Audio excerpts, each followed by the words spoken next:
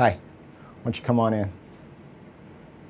Today I wanted to answer the question, what is a Farrar condition in New York State? Hi, my name is Larry Newman. I'm an attorney located in beautiful and today cold Ithaca, New York. My practice focuses on DWI.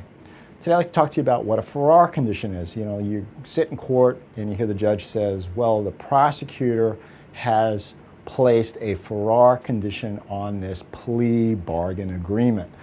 So Farrar conditions, first off, involve plea bargains. Remember, plea bargains really between three parties. You, which is of course you and your attorney. Secondly, the prosecutor's office, the district attorney. And thirdly, the judge.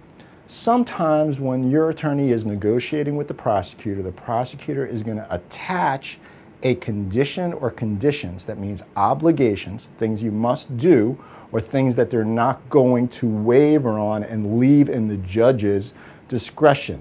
A lot of things, usually in New York State, are left to the judge to decide at the end. How much jail, or probation, or no probation, or if you're going to get a conditional discharge, or what the fines are going to be.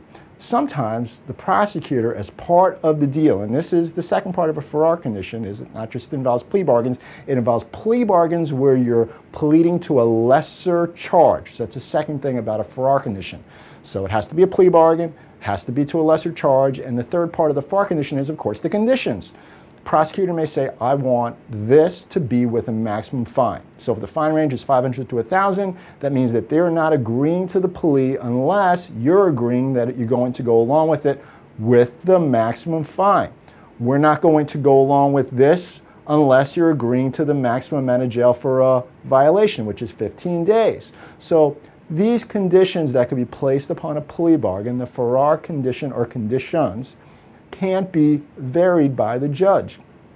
A lot of times the judge will, in their own discretion, ask, is this a Farrar condition? And you'll know exactly what that means. That means something that is non-negotiable, something that you're not going to, at the end now, say, I want my attorney to argue for lesser or different than what the deal was. It's part of the deal.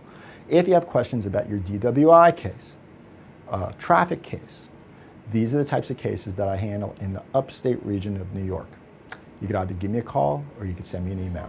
And thanks for watching this video.